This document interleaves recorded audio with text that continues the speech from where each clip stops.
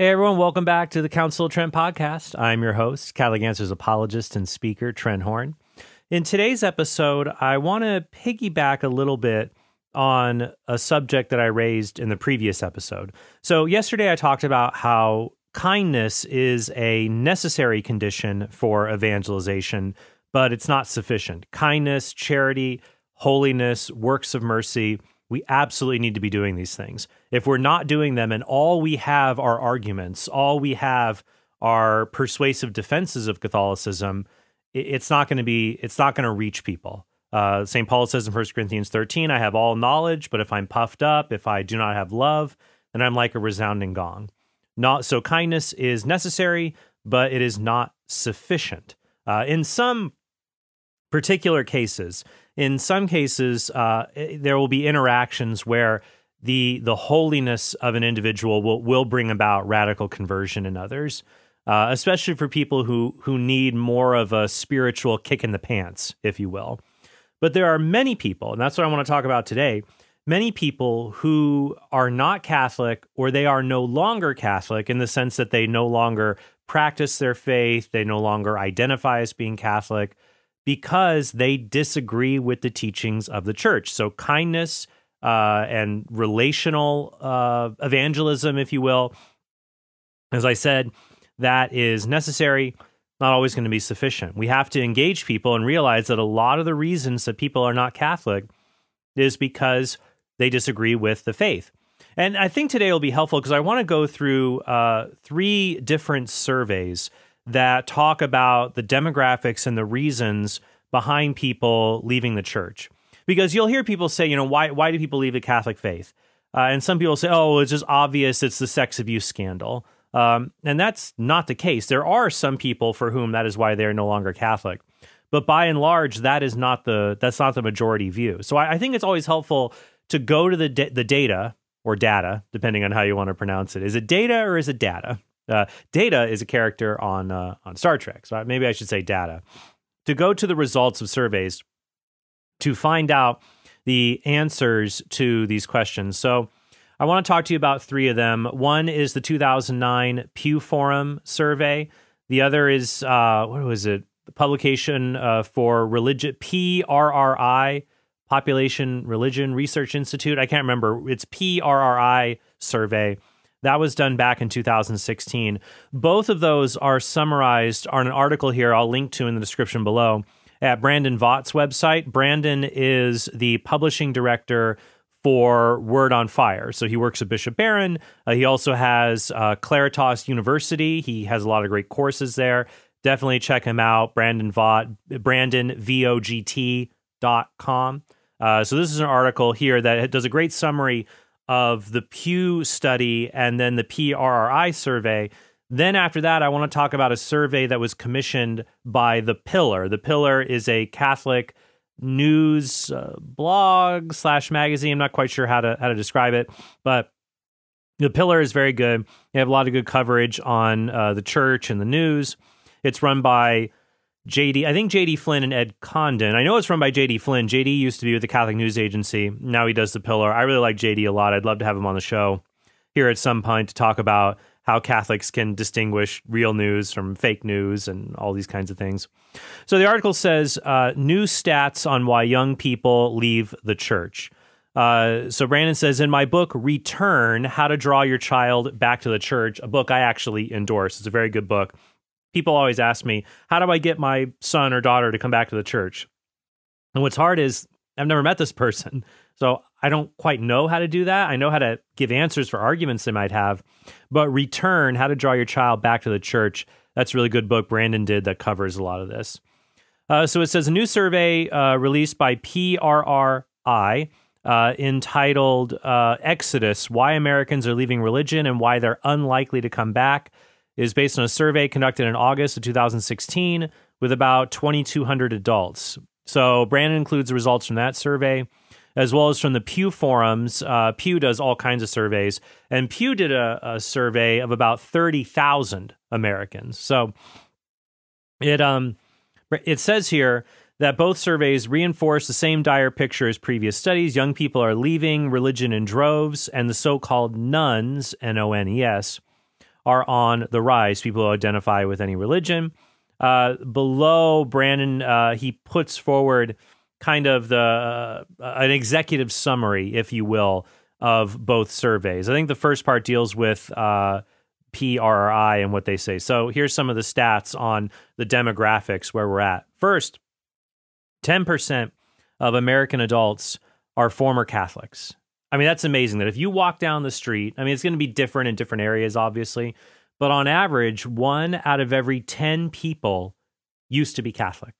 1 out of every 10 people, right? And you always, this is probably common for you. You talk to people, oh yeah, I grew up Catholic. Oh yeah, I went to Catholic school, as their way of saying that they know the lingo, they've been there, done that, but they're not Catholic anymore. So where do they go? When Catholics leave the church, when they leave, nearly half of them are unaffiliated. So I wonder if this survey had been done back in the 80s and 90s, because there was also a bit of a concern about an exodus from the Catholic Church in the 80s and 90s. That's what motivated Scott Hahn, Pat Madrid, Tim Staples, Jimmy Akin, Carl Keating to do Catholic apologetics, because in the 80s, especially 80s and 90s, you had, when Catholics would leave the faith, I think predominantly they were going to other Protestant denominations, usually evangelical Protestants. So it says here, about 1 in 4 do go to evangelical Protestantism, about 1 in 4. But nearly half, 49%, are unaffiliated, or they just have no religion at all. If they leave Catholicism, they apostatize. They completely leave the Christian faith. About 13% join more than mainline Protestant denominations, and another 13% are other. They probably join another world religion, Mormonism, Jehovah's Witnesses. They become Jewish, Muslim. But the unaffiliated, or nuns, NONES, is growing a lot. So it says that 25% of Americans identify today as nuns, highest percentage ever recorded. The nuns are now the single largest religious group in America. So if you call the nuns a denomination, they would be the largest group. It said 21% of the nuns were raised unaffiliated, while 28% of them were actually raised Catholic. So when you look at age brackets today among the nuns, 39% of young adults identify as nun. So when you look at just, I guess, young adults today, ages 18 to 29. So I guess now, this was in 2016, so 5 years ago. That would have been the tail end of millennials, but definitely we call this Gen Z, Zoomers, if you will. It says among them, 39% are nuns, 15% are Catholic, 9% white evangelical Protestant, 8% mainline Protestant, 7% black Protestant, and then other Protestants, and 7% belong to a non-Christian religion. So another thing I find interesting, both in Pew and PRRI, is when people leave. When do people leave the Catholic faith? And typically it is early. It is while they're still at home. That's why when we get to the report from The Pillar by J.D. Flynn, when it talks about the domestic church, you'll see why this is so important, why it is so important. And I take this with a heavy heart and a big saddle on my shoulders. Do you wear a saddle on your shoulders? Wear a saddle on a horse's shoulders, a burden upon my shoulders. That I have 3 kids, no guarantee. I pray for them. I pray for their souls, for their faith. But the faith can slip away. Even parents that try, they do the absolute best they can. There's no guarantee, too. Kids have free will. They have free will. They can choose. You can do. So if you're a parent and your kid has left the faith, I mean, you don't have to necessarily, don't beat yourself up about it. And also, it may not be, directly a result of your influence. And I think if you've been derelict in your duties, you're not going to mass at all, showing up on Christmas and Easter, talk about the faith disparagingly. If the faith is something that is a source of a burden and it's not an authentic joy for you, just like I have to make sure faith does not become a job. It's hard for me.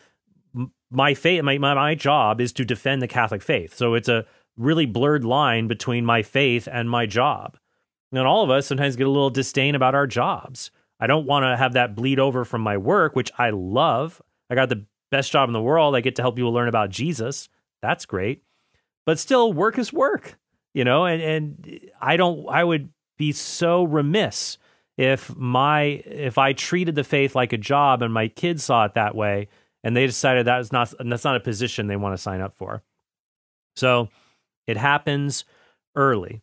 According to the Pew Forum, 79% of former Catholics leave the church before the age of 23. According to PRRI, 90% of the nuns, those who just have no religion whatsoever, left before the age of 29. Here's where it gets shocking for me. Almost two-thirds of them leave before the age of 18. So if you have a religious kid, if you got a kid who's religious, let's say 7 or 8, let's say you start with a sample group, 100% of them are religious at the age of 8, okay? Two-thirds of that group of elementary school students, two-thirds of them who do leave, will leave before the age of 18. So it's not like two-thirds are going to leave. I'm saying is, of those in that group who will leave, two-thirds of them will leave before they get out of high school. So what do we do? Well, I'll tell you one thing we don't do. We cannot... There's a key moment, I think, and I got little kids right now. Soon they're going to be treading into young adult. Not soon. It feels soon at home. But there's a point where we have to not treat kids like kids. We should always respect their innocence. But I think kids are capable at 8, 9, 10 years old of asking really hard questions. Go to Catholic Answers Live. The Catholic Answers Live, our radio show, Catholic.com. We do kid Q&A. And kids call in with their parents' permission, and they ask really good questions. And so if we don't respond to them, if we treat... You cannot educate a high school student in this, or a junior high student even. You don't educate a junior high student in the same way you educate a 5-year-old. You can't. For a 5 or 6-year-old, doing Sunday school where we're just telling really good stories and instilling virtue, that's great. But if you treat all youth formation like it's just extended Sunday school, and all we have to do is teach them about the faith, and that's enough, that is not enough. That is not enough. We have to teach them not only about the faith, but why the faith is true, why it is true, good, and beautiful, and why it is superior to every other alternative, and that it's not a bad thing to say that. We should not act superior, hoity-toity, prideful, but the faith is superior because it is true. Now, Second Vatican Council, we don't deny what is holy and true in other religions, but we see where the fullness of the truth is. And so young people, they need to know that. And honestly, they should be exposed. They should know about all these other religions, all these other belief systems, know about them, what's good in them, but also what is lacking in them, what is missing, and why our faith is different. And then to authentically live it out, which I'll get to here at the end of the episode. Let's go down to why they are leaving. This is a good summary here, and it covers PRRI, the 2016 survey with 2,000 adults, and Pew, but they get similar results. So PRRI, about 2,000 adults in 2016. The most common reason why they left religion in general, why people are nuns and they're not religious at all, 60% said, I stopped believing in the religion's teachings. Now, that could just be lackadaisical. That could be apathetic, like they just stopped believing for no good reason. Like, I just don't think it's true anymore. Or I don't think it's relevant or important. And they gradually drift away, or they actively oppose it. But it's very clear for 60% of them, I don't believe in it anymore. Or I think that it's false. I don't think that it's true. 32%, my family was never that religious growing up, so they weren't really instilled with it. Maybe they were nominally religious growing up, but then once they're an adult, it's easy to shed that if it was never really instilled. This is interesting, 29%. Negative religious teachings about or treatment of gay and lesbian people, 29%. That's 39% for millennials as to why they've left religion. And for those who are raised Catholic, 39% of them who leave, they say it's because of this. Now, this statement is ambiguous. Negative religious teachings about or treatment of gay and lesbian people. Go back to the episode yesterday, right? This could mean that they saw Catholics who were mean, who used slurs, who engaged in negative and unfair stereotypes, who were uncharitable and did not express the love of Christ to people who identify as LGBT. So that could be treatment of. That could be what they mean. And if that's the reason, That's incredibly unfortunate because that's not what God calls us to do. But I find many times what they mean here, negative religious teachings or treatment of, means the Bible saying sexual relations between two men or two women is sinful. The church saying marriage is the union of a man and a woman. The church not marrying two men or two women. That is what they mean by negative religious teachings or treatment. And so there just is no amount of accompaniment, dialogue, and those things aren't necessarily bad in and of themselves. There's no amount of, we can be really kind and gentle and warm and loving, that will get around the fact that they'll say, I just disagree with the teaching. I stop believing this teaching. I don't think it's true. That I think for many young people that the teaching about homosexuality for them, asking them to believe it, that they are as convinced that homosexuality is moral or celebratory, they are as convinced as they believe in the theory of evolution, or even like that the earth is round. Like telling many young people today, to be Catholic, you must believe that homosexual behavior is immoral. Many of them, that would be like telling them you have to believe that the earth is round. I mean, that you have to believe the earth is flat. That it's just, they have been ingrained in it so much in our society. They literally have been brainwashed. So much so, I was reading another article that said 40% of Gen Z identifies as LGBTQ. They identify as one of those things, even though throughout most of the 20th century, when we have done reliable surveys, people who identify as LGBT is usually somewhere between 1% and 2%. And somewhere it's like 40% of Gen Zers identify because it's hip. It's cool for many of these people. When they see in Hollywood, when they see among YouTube personalities, this is a heavy hurdle that we are going to have to address. And I think the only way we can really address it is to present to them a logical, emotionally fulfilling, consistent view of sexuality. That you cannot understand the church's teachings on homosexuality unless you understand its teaching on sexuality in general. So I don't believe it's hopeless, because I think a lot of people are sexually broken, wounded, and they see what the culture is offering on sex and sexuality is a bag of lies. It's a faulty bill of goods that leads to emptiness or despair in many cases. Not everyone's going to say they're in despair following it, but I think that the church's teachings, when lived out in a faithful, joyful, and consistent way, that's something that's beautiful. I don't know anybody. I don't know anyone, religious, non-religious, atheist. I don't know any hardened atheist who would sneer at an 85-year-old couple that has been married for 60 years and is still happy and hold hands and feeds the ducks at the park. I don't know anybody. You know, anyone like, look at those losers. They're not going to think that. Many of them, they might feel a sense of envy or disdain that these people have an enduring sense of happiness and fidelity that this world doesn't offer, because it values autonomy and pleasure more than faithful sacrificial love. So I do think this is a big one. In the PRI survey, it shows up a lot. 29%. We're going to have to confront this with people, and we have to confront those who say the teaching is false to give them good reasons to think that the teaching is true. 19% said the clergy sex abuse scandal.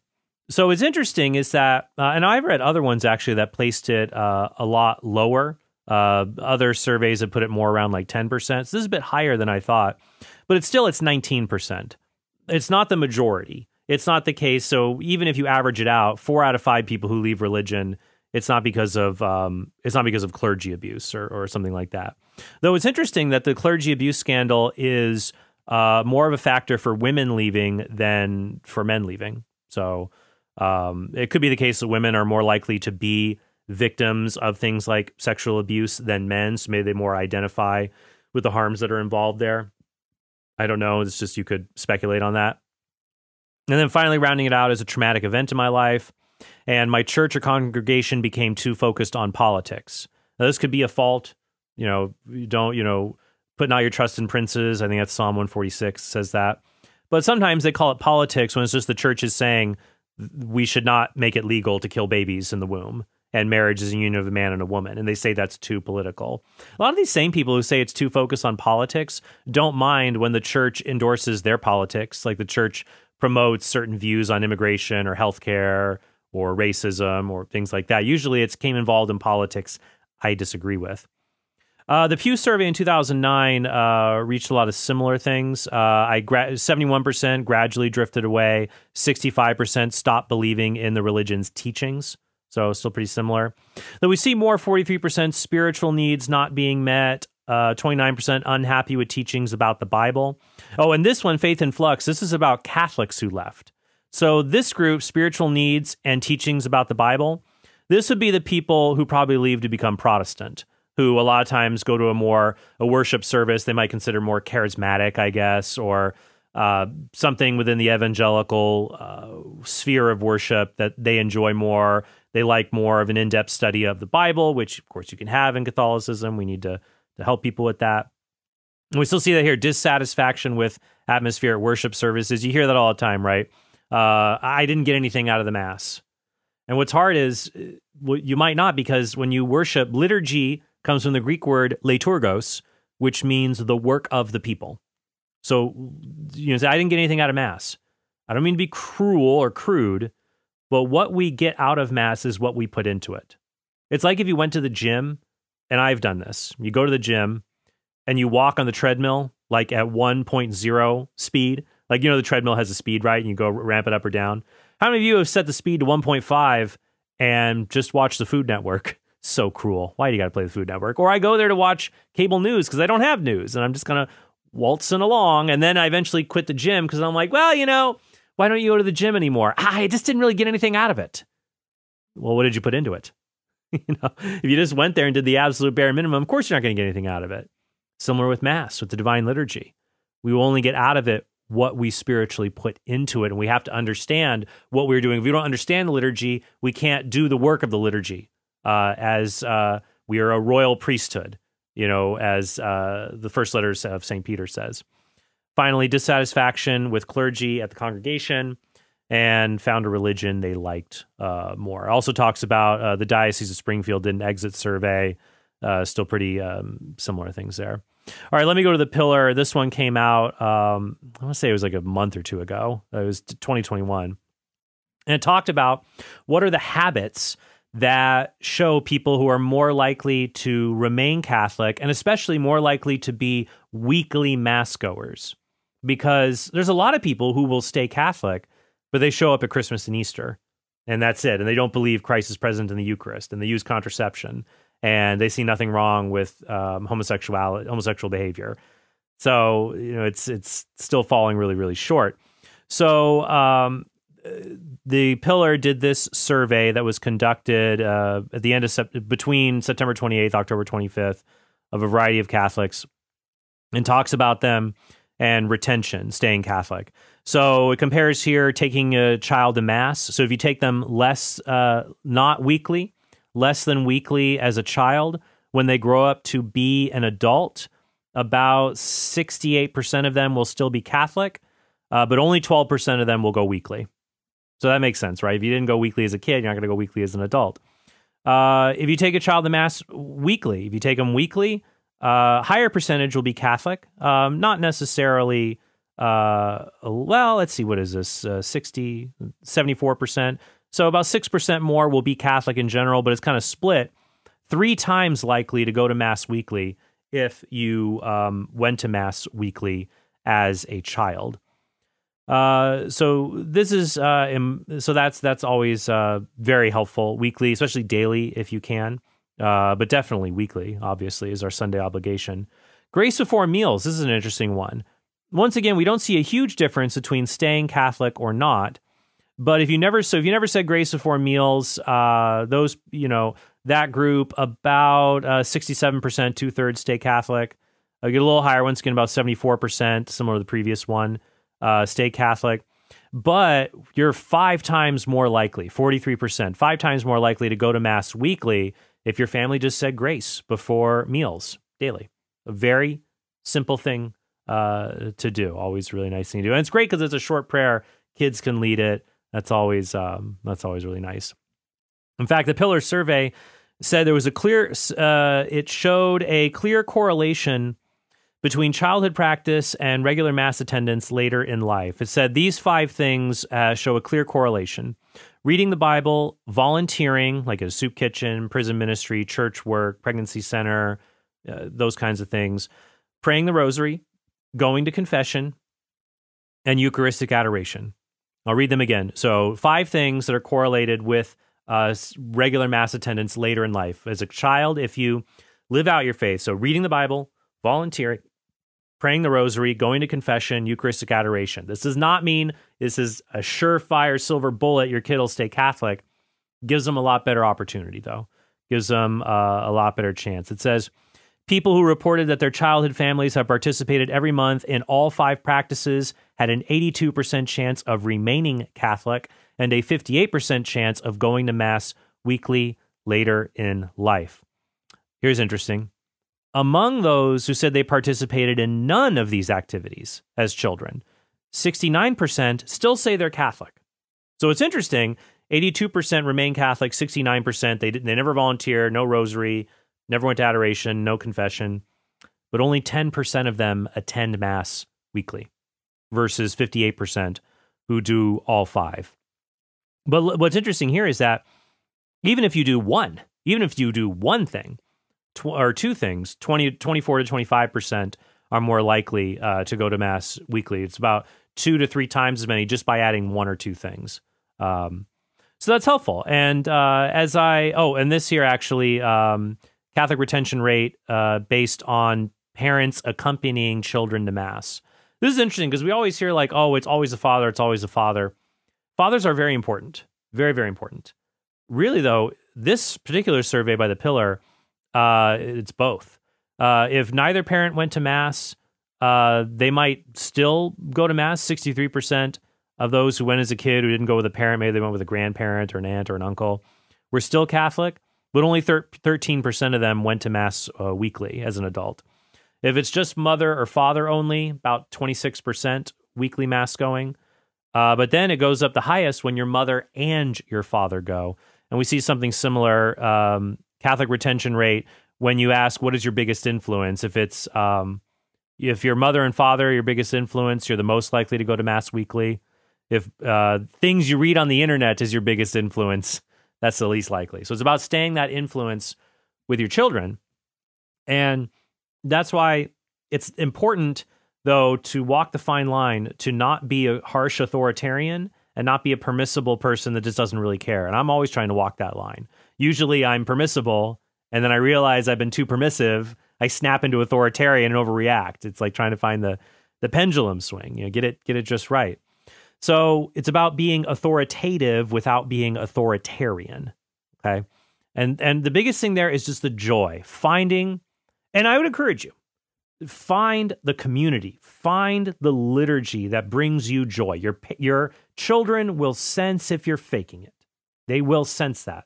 If you need to go to another parish, if your parish is just banal, if it's just, you cringe every time you go try another parish.